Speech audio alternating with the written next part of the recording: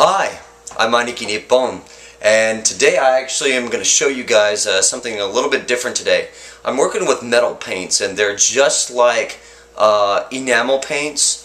They're very hard to clean off of a brush, and you actually need paint thinner for it. So I'm going to kind of get into some of those kinds of paints and how to dispose of the stuff properly too.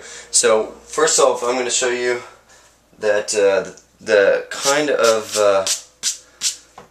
of stuff I'm painting onto the canvas is I'm using actually a real copper paint. This is a copper paint that I'm put on the canvas, and that's what it looks like when it's completely dry and when you use it for the first time. And like I said, for this paint you actually need paint thinner, so make sure you have paint thinner. The kind of paint I'm using, here you go. This is called Liquid Leaf. It's a copper. It's got real copper in it. It's got real copper, and that's what I wanted. It's not like acrylics. Acrylics you can, wash down the drain very easily and stuff like that. No, don't do it with this stuff. First of all, you can't clean the brush, like I said, with regular water. You're going to have to get some kind of paint thinner. And always get a disposable cup. Make sure you get a disposable cup that you're not going to want, and never drink out of it. Never drink out of it, even if you clean it. Just don't use it except for painting or cleaning brushes. That's the one thing. And so anyways, after you clean your brushes, make sure that you dispose of it properly. First of all, do not, when you're actually painting, make sure that you have a good ventilation. I have something that's a odorless paint thinner, and this stuff's made so it doesn't smell, but you still want it to be in a well ventilated area. Just because it doesn't have a smell doesn't mean you can't pass out from the fumes. It's still emitting fumes, so make sure you keep your doors open or your windows open. Make sure it's well ventilated. Even when you're applying this paint, it's very, very volatile, so just make sure you got a lot of air, and letting it dry is on a day when you can allow that, and open your windows and doors so you can allow it to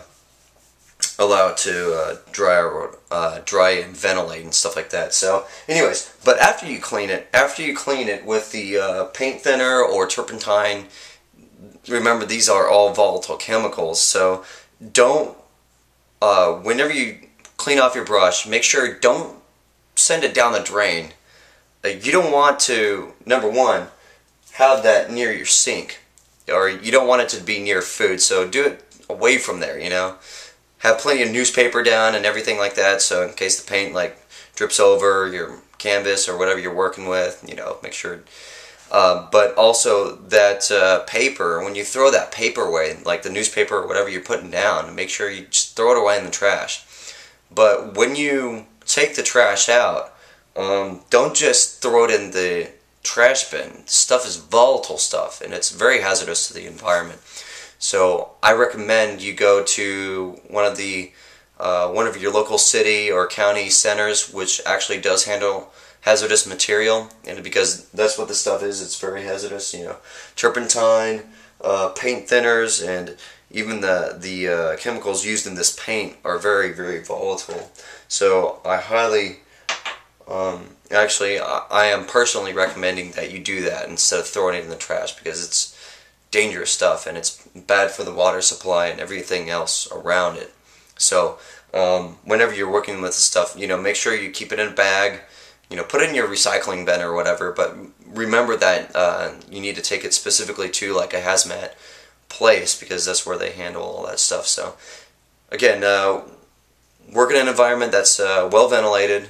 Any materials that you painted on or got turpentine or paint thinner on, make sure you dispose of it properly. And those are the two biggest things I wanted to mention. And oh yeah, don't drink or reuse whatever products you're using. If it's a disposable cup, use a disposable cup, but don't use it for anything with food ever again. I mean, that kind of stuff can get on your food, so it's very dangerous. And this is just a warning, and just to make you guys conscious of painting and the hazardous chemicals that you could be working with and stuff like that. So anyways, if you liked it, give me a 5-star rating and please subscribe. Thank you.